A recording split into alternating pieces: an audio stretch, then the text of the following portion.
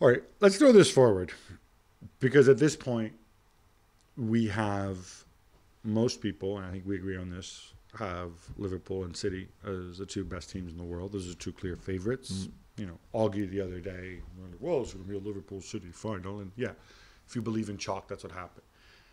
I've made the point, don't sleep on Real Madrid because sometimes in knockout games, experience matters. And also because you need outstanding individuals. You said in the group stages they could go far, and you were right. Outstanding, you know, one of the very best goalkeepers in the tournament, if not the best. You can debate. Luka Modric, who can pop up and do the ridiculous in midfield. David Alaba, who I think has been, at least in the Champions League, has generally played really, really well. And up front, Kareem the Dream. There you go. The only reason I had this segment was so you could go and do that. Obviously, they're still in the mix.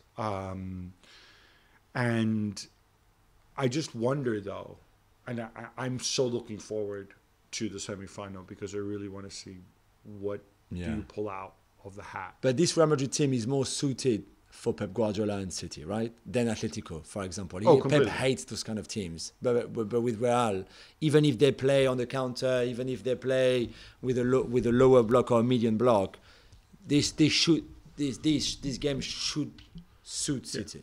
And I'll say this too: if Real Madrid get to the final, talk about earning your place. I mean, Paris Saint-Germain, Chelsea, Man City, if they get to the final, of course.